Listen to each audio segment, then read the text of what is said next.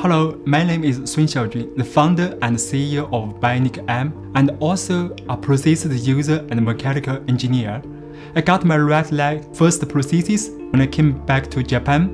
It changed my life, but I found there are many issues of current product. So I want to design better product for myself and other people. I came back to Tokyo University and then I built this company. Our company is BionicM. The M has two meanings in our company name. The first meaning is mobility.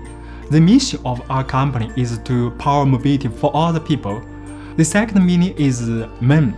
In the future, we want to create cyborg by fusing robotic technology and human body to change people's life. As a nominee of the Luminary Award, it's very honored and very pleased because it's very competitive award. I think we have two advantages in this competition. The first one is technology.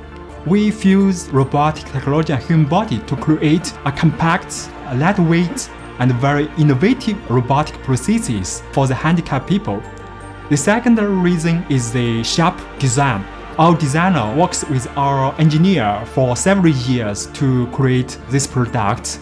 The design is very beautiful and very cool for the user, so the user can show their leg instead of hiding their leg.